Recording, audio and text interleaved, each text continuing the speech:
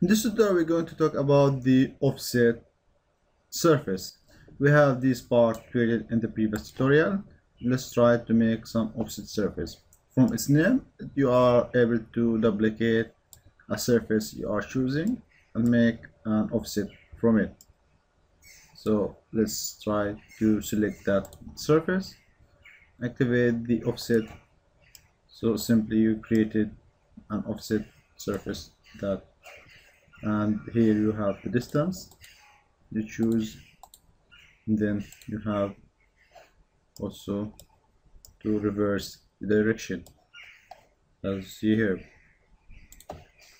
So when you are done, you can click OK.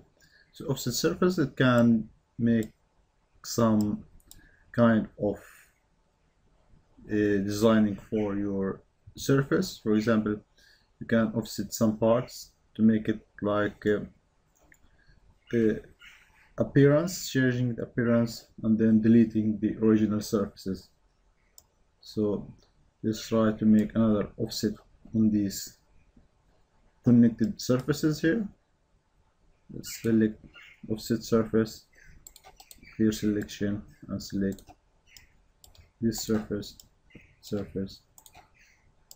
and then last one. You're done, click OK. So you created your offset surface.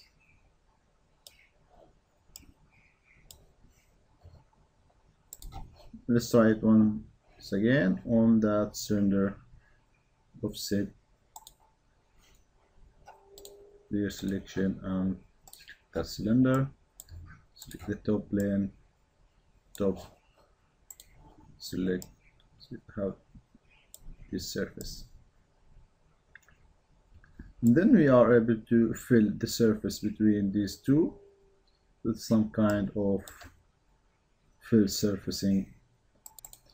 So let's try to review the filled surface and try to fill that surface. Let's select filled surface. In this case, the planar surface will not work because planar, we said, taking flat surfaces. If you pick, you are not able to select only closed profile. So let's select the filled surface and this edge, that edge. So you see that surface is created to fill this gap. Okay, so you fill that surface.